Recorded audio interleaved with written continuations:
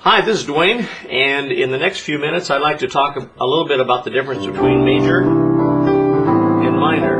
You can hear the difference there. Major, minor, minor, major, major, minor,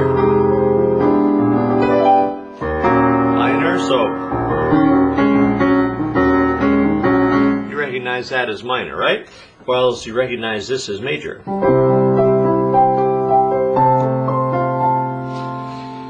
Now, all that to say, when I say I'm playing in the key of C or the key of E flat or whatever, what I mean is I'm basing my playing on the scale of that key. For example, when I play in the key of C, like I just was, I'm basing my playing on the scale of C major. Okay? If I was playing in the key of E flat, then I would be basing my playing on the scale of E flat, which goes like that. Okay? Now, the word scale comes from the Latin word la scala, which means ladder. So a scale is a ladder of notes that climbs from the bottom rung. Here's the bottom rung. It's called the root. And it climbs up 8 notes. 1, 2, 3, 4, 5, 6, 7, 8, up to the octave note. The word octave comes from octavo, which means 8, like, octopus, octagon. So scale notes are named by the distance from the root of the scale. For example, in the C major ladder, C major scale, C is the root, or home base. So D is the second note of the scale, E is the third degree, F is the fourth degree, G is the fifth degree, and so on up the scale. 6th, 7th, 8th, right? Up to the octave note. Now, look at your piano keyboard and you'll see half steps, like C and C sharp, and whole steps, like C and D. The distance between a white key and its neighboring black key is always a half step. Why? Because you can squeeze nothing between them except dust, right?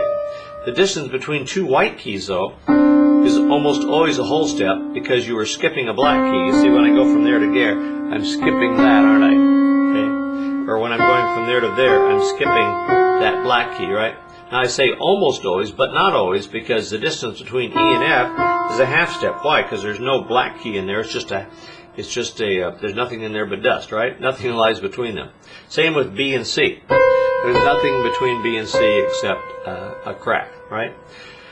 The distance between two black keys is almost always a whole step, right? That's a whole step. Why? Because it has a half step in between. That's a whole step. That's a whole step. Now I say almost always because between E flat and G flat, that's a step and a half. Watch. It's not a half step, it's not a whole step, it's a step and a half. Okay? And also between B flat and D flat, which is a step and a half. Got that? Now this becomes important later on, so pay real close attention here. The formula for a major scale is this. Whole step, wherever you start. Let's say we start on C, which is the root. Okay? And we go up a whole step. Is that a whole step? No, that's a whole step. Then we go up another whole step. Then we go up a half step. Then we go up a whole step, and then we go up a whole step, then we go up a whole step, then we go up a half step. Now you may say, well, so what? That's easy. That's all white notes. Yeah, it is when you're talking about the key of C, but any other key, it's not true. Let's start on the key of B. What's a whole step above B? Is it C? No, that's a half step. The rule is you got to go up a whole step. So the second note of the B scale is C sharp. The third note of the B scale is D sharp. By the way, why do I call that C sharp instead of D flat? Because if I did, there'd be no C in that scale at all. I'd skip from B to D flat, right? And another rule is you got to have every note of the alphabet, A through G, in any scale, okay? So that's B, C sharp is the second degree, up a whole step to D sharp is a whole step, and then the fourth degree is F, up a half step. E, up a half step from D sharp, then a whole step, whole step, whole step, half step. So the B scale is really pretty easy because you use all the black keys, don't you? The only white keys you use are B and E. Now if I start on B flat, where's a whole step above that? It's C, isn't it? Whole step above that is D, half step is E flat, whole step is F, whole step is G, whole step is A, half step is B flat. See that? Okay, now that's a major scale. Let's talk a little bit about the fingering for a major scale. Anytime you start on a white key, well, first of all, hold up your hand. Is your thumb as long as the other fingers? No. What are your longest fingers? Obviously the three middle ones. Now, the black keys are further away from your hand than the white keys, right? So it makes sense to use your long fingers on the black keys whenever possible.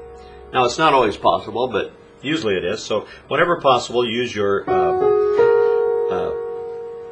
long fingers on the black keys, okay?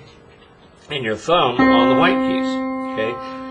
Now, if I'm going to play an 8-note scale, 1, 2, 3, 4, 5, 6, 7, 8, and I only have 5 fingers, it's obvious I have to use some more than once, right? So here's the formula if you start on a white key.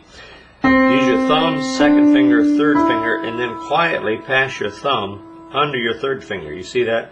I'm not really moving my third finger very much. I'm passing my thumb under. Now descending, it's the same way. You cross your third finger over. Again. You see, that way I can play an 8-note scale with just 5 fingers, right? Now if I start on D, here's the D scale. So the same fingering, 1, 2, 3. Incidentally, your fingers are named 1, 2, 3, 4, 5, right? Okay, you pass your thumb under your third finger, and you have enough fingers to go all the way up, and same way back down. When you run out of fingers, cross your third finger over. Okay, so that's the rule on all white keys except when you start on F. And the reason you have to use a different fingering on F is because on the 4th degree of the F scale there's a B flat. And so you don't want to do this. You know, that's really awkward to pass your thumb under there. So use your 4th finger, your long finger on B flat, and then your thumb on C. So the fingering on the F scale is 1, 2, 3, 4, 1, 2, 3, 4. Same way coming down. 4, 3, 2, 1, 4th finger over, 4, 3, 2, 1. Okay? So that's the fingering of the white keys. If you start on a black key, does it a black key scale, does it make sense to start on your thumb? No, we said our middle fingers are a lot longer, so start on the middle finger. It makes sense to me, if you're going higher, to start on a low middle finger, like your second finger, and then your third finger, and then when you come to a white key, pass your thumb under, and then second, third, fourth, thumb under.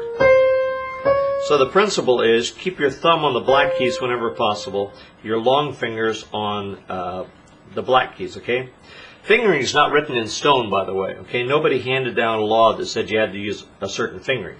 Now, over the years, people have discovered that some fingerings work better than others, and so if you see a song with some fingering written in, use that as good advice, okay? In other words, try the fingering they suggest. It's not a law, but somebody has found out that probably works pretty well. However, everybody's hand's a little different. My hand's real small and like so. It's better suited for other things than piano playing. If you have long, narrow fingers, you know, a big, stretchy hand, you know, then you can do some things that I can't. So everybody's fingering a little different. Okay, let's go into a minor scale now. Once you know the formula for a major scale, you can move on to minor scales, and every major scale has a kissing cousin, a relative minor scale. What makes it relative? It uses the very same notes as the major scale. It just starts on a different place in the scale. In this case, the 6th degree instead of the root. In other words, the relative minor scale to C major is starts on the 6th degree of the C scale. 1, 2, 3, 4, 5, 6. In other words, if I play the C scale but play it from A to A, that's called the A natural minor scale. It's natural because it uses the same notes as its relative major scale. Now, once you know how to find a relative minor scale, then there's three. Let me move down here so it's a little easier for you to see. Once you know the natural minor scale, there's two other varieties of minor scales. Okay, one is called the harmonic minor, and the harmonic minor raises the 7th degree of the scale, both on the way up and the way back down. So notice here between the 6th degree and the 7th degree of the scale, I have a step and a half. That gives it that snake charmer kind of sound.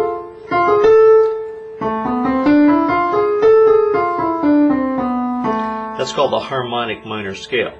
There's also another kind of scale called the melodic minor, and the melodic minor raises the 6th and the 7th on the way up. Not only the 7th but the 6th and the 7th on the way up, but then restores it to the natural minor on the way down. Now, just between you and I, the melodic minor is not used very much anymore. Okay, it was used more in the Middle Ages during the chants and so on. But you ought to know it. Now, do you have to really master all 3 minor scales? No, not really. You just have to, if I were you, I would just master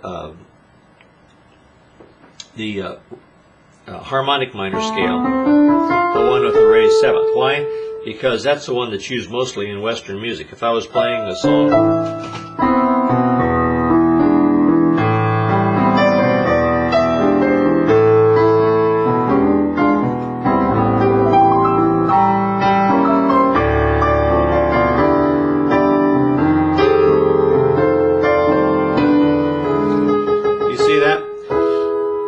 most songs in minor keys in our Western music, and by Western music I don't mean country Western, I mean as opposed to Asiatic music, okay? Western, in other words, Europe and America and so on, uses a major 5/7 chord in a minor key. In other words, the primary chords in a minor key are 1, 4, and 5, and the 5 is major, okay?